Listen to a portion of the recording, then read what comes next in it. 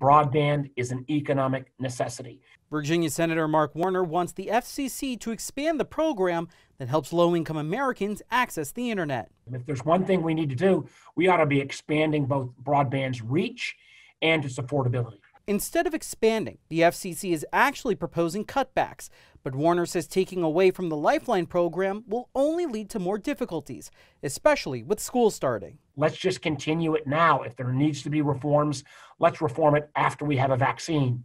But let's not cut off this access at this critical time. The FCC says it spent months asking for more funding and blames Democrats for failing to work with Republicans on a solution. An FCC spokesperson tells me, quote, Senate Democrats have failed to do their job and are refusing to find common ground with the administration and Senate Republicans unless they get their demand for special interest giveaways that have nothing to do with the pandemic. Virginia Senator Tim Kaine rejects that claim. He's suggesting they're trying to do a lot. Where's the evidence? Where is the evidence that Republicans have tried to do anything to assist in this effort? Kaine says it's time for the FCC to step up for Americans. To deal with their health issues, their economic concerns, interact with family, and we want the FCC to do more. Kaine and Warner say they will push for more broadband legislation in the next COVID relief package.